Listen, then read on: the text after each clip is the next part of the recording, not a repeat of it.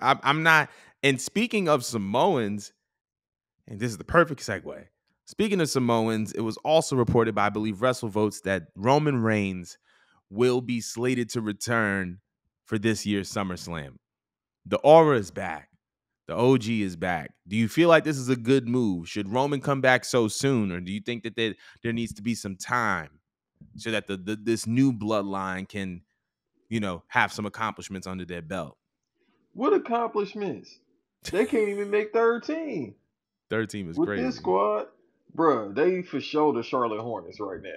Oh And my I don't God. even know if they got LaMelo. I can't even say Jacob is LaMelo because LaMelo is a cold player, but damn. I don't know who to say they are right now. A bad team with a great player. It ain't too many in today's NBA. But I will say, yeah, my tribal chief needs to come back.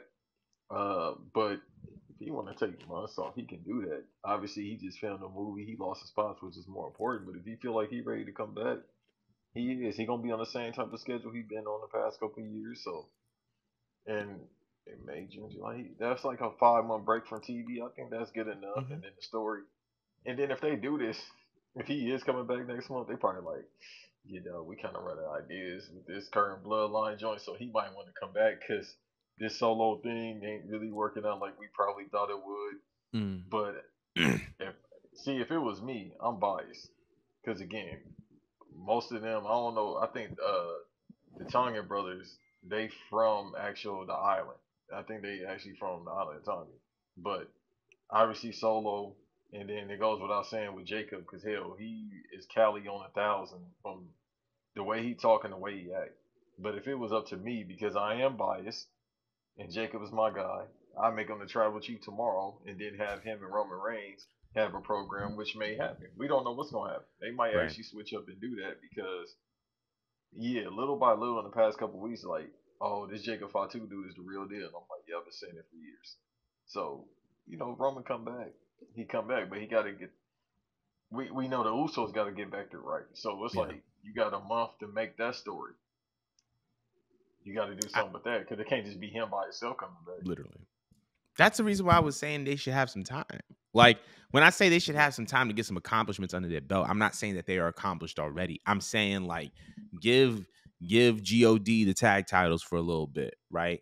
Give Jacob a US or intercontinental title for a little bit. Reason being is because of the bloodlines run.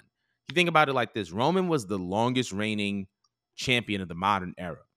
The Usos became the longest reigning tag team champions ever, right? And then Solo tagged along, and even Solo was a North American champion. Sammy ended up being a tag team champion and an intercontinental champion after that. Paul Heyman became a Hall of Famer. When you look at the bloodline that was before it folded, it was arguably one of the most accomplished and decorated factions of all time.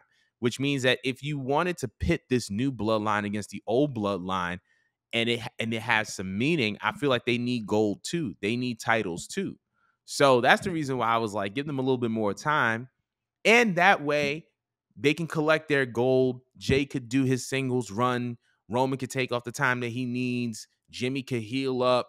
And by the time it's time to butt heads, right? By the time that it's time to butt heads, it's like you don't even know who's gonna win because yes, Roman and the Usos and Sammy have had this run, but this new bloodline has a run too, and it may be dominant or like it may be more dominant or just as dominant as the old ones. So that's like my take, but but I am glad that Roman is coming back because man, once again, like you don't know what you have until it's gone. And Roman was the guy. Roman was the guy. He was everything that he said he was and more. They called me a Like, madman. As soon as they put that title on Cody, I told people I tapped out of wrestling. I'm yeah, just now coming back because of the Dominic and Liv storyline and Jacob Fatu. Otherwise, and the stuff that Jay does. But yeah, otherwise than that, dog, it ain't the same. I it's keep not. trying to tell y'all, it ain't the same. But I feel like but once again, the whole point of a heel being a heel, and part of the reason why heel runs are so interesting is because they say all this stuff, and then after the fact, you realize it was true.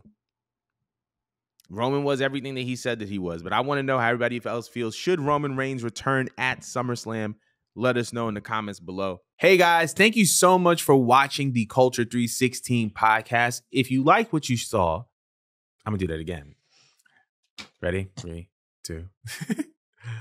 Thank you guys so much for watching the Culture 316 podcast. If you liked what you saw, be sure to like, comment, and subscribe so that you guys can stay up to date with all upcoming videos and events pertaining to Culture 316.